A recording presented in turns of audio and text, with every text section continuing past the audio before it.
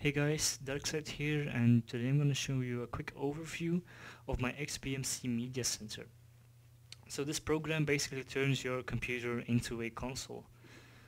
First up, we have my movie collection, as you can see here.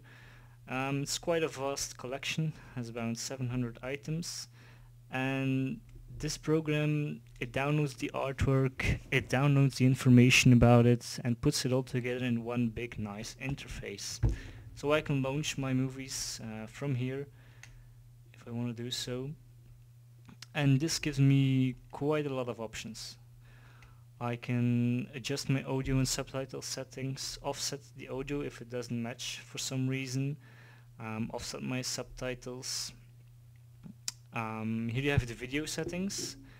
I can adjust the brightness, contrast in this, and a lot of other stuff. You can also download subtitles for it. There you go, and the basic controls you have here. Okay, moving on to the TV show section. Pretty much similar to the movie one. I have my collection of TV shows for me and my girlfriend here. If I want to select one, I can just choose a season, choose an episode, and watch this. So yeah, all in one nice interface. Next up is my music collection. You can see my music albums right here, and I can play this from here as well.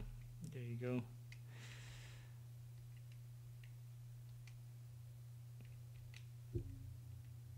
So again, really nice, really flowing as well.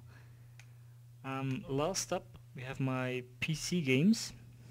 So all my PC games from Steam, from my hard drive, are right here, and I can launch them right off the bat and just continue playing, since I am using the Xbox 360 controller to control the menus. So yeah, there you go. Offers a really nice experience and actually turns your computer into a console. If you guys want tutorials on how to set this up, what skin I'm using, leave a comment down below and I will get back to you. Thanks.